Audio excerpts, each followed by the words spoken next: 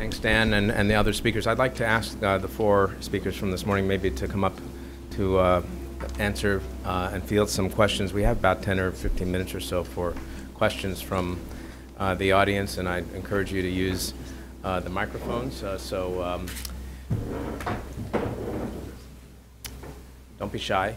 But I will start, I guess, particularly since I know that we probably don't have Francis here for the entire 2 days. I would like to just ask him from the perspective of someone who has led a very large and complex multinational project, the Human Genome Project, as you think about the potential for this group to do maybe something in the genomics implementation space at scale. What types of lessons learned, or I hesitate to call it advice, but what sort of insights from that project would you want us to be thinking about as we think about what we might do or might not do coming out of this meeting?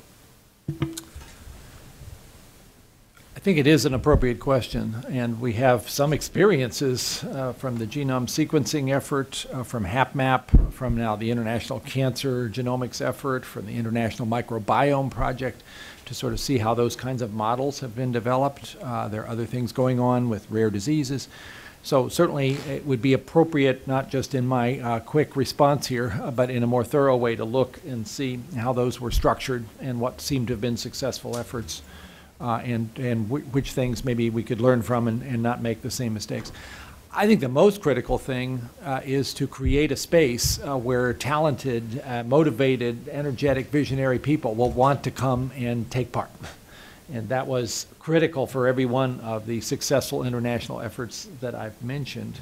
You want this to be a place where somebody really would not want to miss out on taking part in such an effort, because they know that the atmosphere, that the quality of the team, that the consequences of what goes on are going to be something that you just don't want to miss taking part in.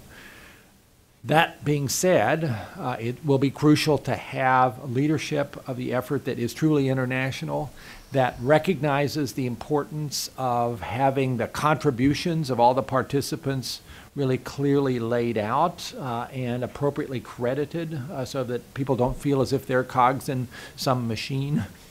And particularly for this effort, it's going to take maybe more in the way of sophistication in managing all of the differences that exist in medical care systems across the world.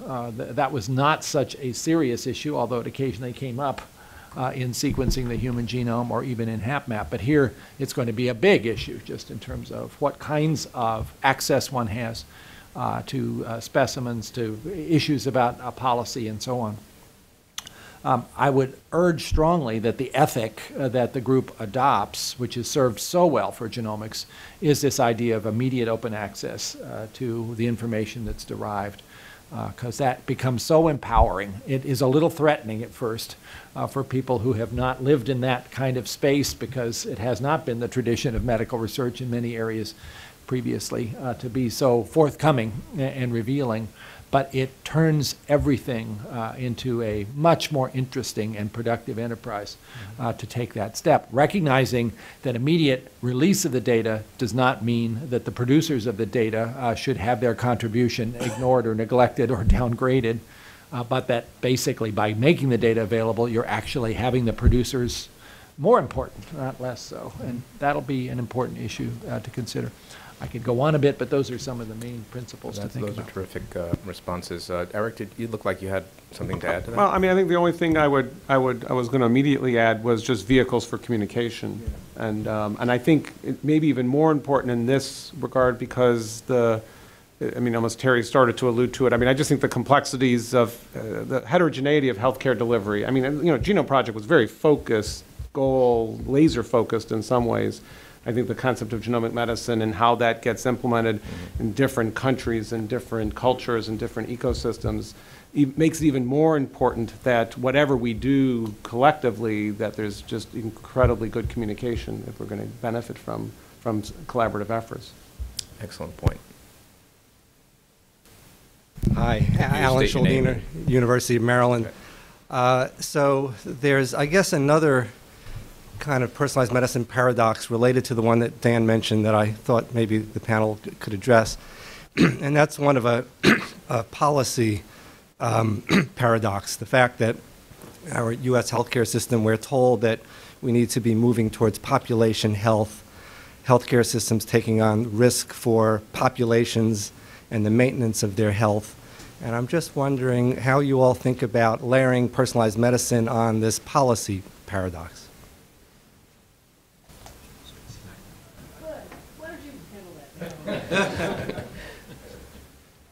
You know, Alan, I don't really have an answer to that, except that, so there's this, I'll be a politician and not answer your question, but answer the question that I think you asked, or the question the answer that I want to give, and that is, there is this tension, as you know, between evidence-based medicine and personalized medicine. People sort of argue that they're sort of two, you know, like the north and south of magnetic poles. They'll never meet. Because if you have evidence-based medicine, you have evidence across the population, and if you're interested in the health of the population, then you ought to deploy certain kinds of medications widely across a population, for example.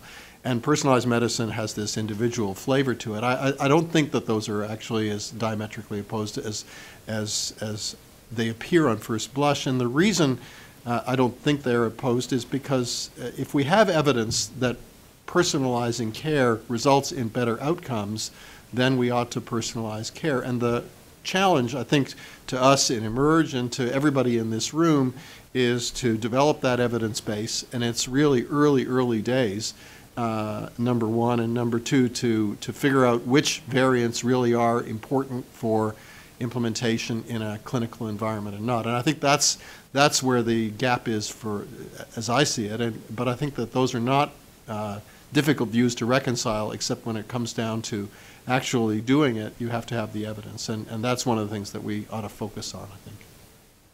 Maybe I could just add in that, you know, I agree with everything Dan has said, and we are sort of trying to start a little smaller and then getting bigger, and so populations are big and clinical care is a little bit smaller. But we didn't have time, and I'm sorry that we don't, to have Howard McLeod talk a little bit about his PG&E program, which really is looking, as Dan sort of alluded to, across populations at, you know, very big differences in drug metabolizing variants. Hope I'm getting this right, Howard, and making recommendations on a nationwide basis to say, you know, the prevalence of the polymorphisms that really make it inappropriate for your population to be using isoniazid, for example, is so high in this population that it probably shouldn't be a first-line drug. So those kinds of implementations probably are possible along the road. I think we're not quite there yet for a large variety of them. Dr. Alfalo. So thank you very much. So as I understand from the Genomic Medicine 1 to 5, the various American agencies found it hard to work with each other, at least that's my understanding. What is your vision for this an international consortium? What are we going to get out of this? I mean, of course, there is a basic question, which is, or basic answer that we're all going to learn from that. But what are our targets, really? Do you have anything set in mind for all of us to work? Because it's going to be a gigantic job. Right. So I might ask Jeff to comment, and Yeah. he did review sort of what the outcomes might be. My personal dream would be sorry. Oh, okay. would be an evidence generation project on a large scale, because we can actually get at the wide diversity of genetic variation, and if we can use some of the electronic phenotyping tools that were described here, it can't be that difficult to try to get some phenotypes out of the medical records that we're all collecting worldwide. So that to me would be a dream, but I don't know, Jeff, you want. I would just say that we didn't want to be very proscriptive going into this meeting about what the output would be, thinking that our own provincial view of what the field looks like should not represent yours or any of the diversity of people in the audience. So I think this is one of our challenges for the next 2 days, is to keep coming back to what are the opportunities, and you know, think about things that would have near-term wins that could really be a demonstration that we can act as a global community to do something impactful in this field, and then go beyond that. I'm not saying anything very detailed purposely, I mean, the kind of project that Terry alluded to, an evidence generation project, would certainly be something that I think we would all rally around, though. Thanks for the question. We have time probably for 2 more questions. I think I can't tell how many people are in line, but we could we do need to also respect some of the agenda. So let's go with Heidi and then Mark. So this is a question probably for Francis. As Dan mentioned, and I think many of us believe, the implementation of genomics into medicine is going to critically depend on electronic healthcare systems that we all employ throughout our hospitals. And, you know, being involved in the Partners Healthcare implementation of Epic at the figure of $1.5 billion and being on the Genomic Medicine Committee for that, we are struggling to even get family history implemented into an EHR environment, let alone all of the things that all of us in this room want to do. And my question is, what, if any, role does NIH potentially play in the, the EHR environment and how we interplay between, private healthcare systems and other healthcare systems and the NIH that has such, momentum in this space? So it's a great question. In the United States, in terms of the standards that have to be adopted by electronic health records, much of this is overseen by the Office of the National Coordinator for Health IT. And we have close and regular interactions with ONC about exactly how, in their various phases of implementing those standards, they could be put in place in a way that is friendly to research. We have to be realistic about it, of course, because the main point of the electronic health record is to help care be delivered. And so if we layer too many things on top of that that really don't have much use in the management of patient care but are purely research-oriented, there will be loud objections. We've already experienced a little bit of that. But we are being given the opportunity by ONC to put forward realistic standards that ought to be included as this whole process evolves. And of course, it is an evolving process. What you see now, thank God, is not what you're going to have in a few years if we continue down this road. So it is a great opportunity. If this group, for instance, wanted to suggest things that electronic health records across the world really need to have in place in order to deliver good genomic medicine, I'd love to hear about that. Thanks, Francis. Mark, and then short questions, please. Yeah, I just wanted to come back to the first question about population health. I think it's important to recognize that we do this already.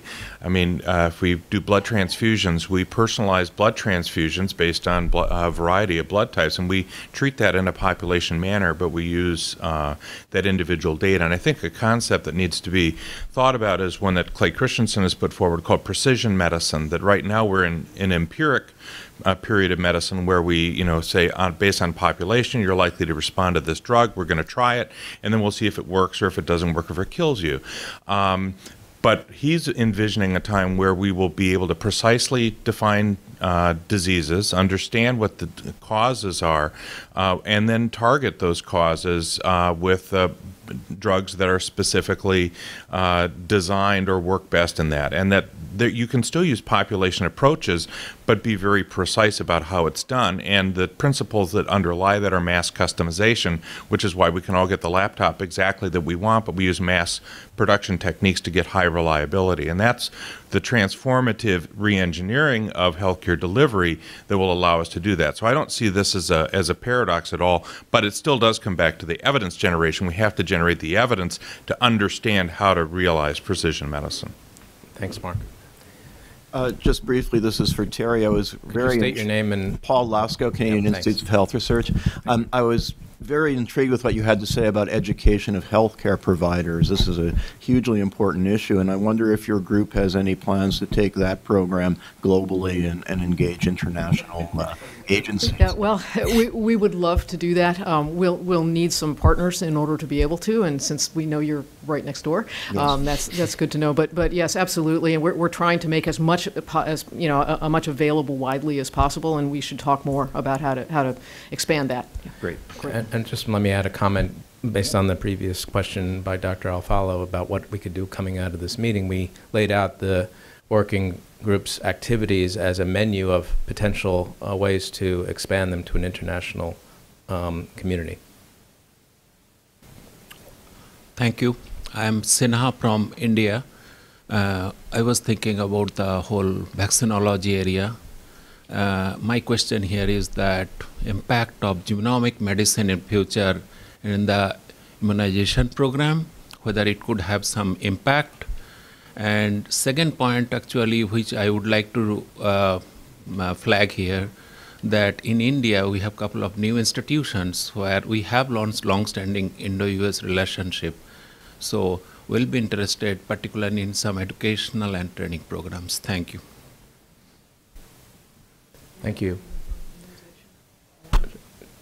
In terms of immunization, I'm aware that there is some work that the CDC has done. They initially started looking at smallpox, I believe, and then at some of the flu vaccine reactions, because there are some really devastating reactions to those vaccines. So some work is beginning, but it's discovery work, and it needs to be done, and I don't think there's enough of it, personally. Yeah, there's this intriguing recent observation about narcolepsy and being a side effect of immunization for influenza in Scandinavia with a particular batch of the vaccine, and that's just a snapshot of maybe the way in which genomics and vaccination may find some opportunities to work together. Last question, Dr. Hubbard. Tim Hubbard from Genomics England. This question of coordination bodies, a lot of the potential of coordinating across the globe is data exchange. Now there's this other entity, the Global Alliance, which has recently been set up. You know, it's obviously not completely the same thing, but it, you know, if you had something new, there'd be a lot of overlap between that. Have you considered how to work with that?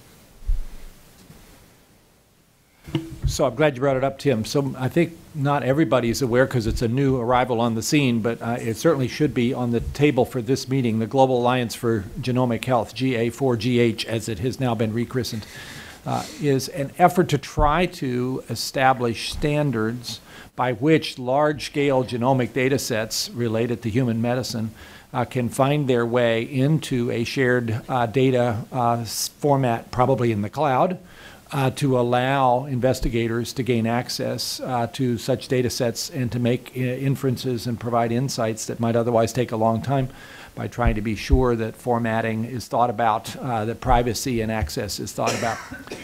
This group now has a series of working groups that are pretty rolled up their sleeves trying to come up with standards. There'll be a meeting in London on March 4th to see where we have gotten to. It is an international effort.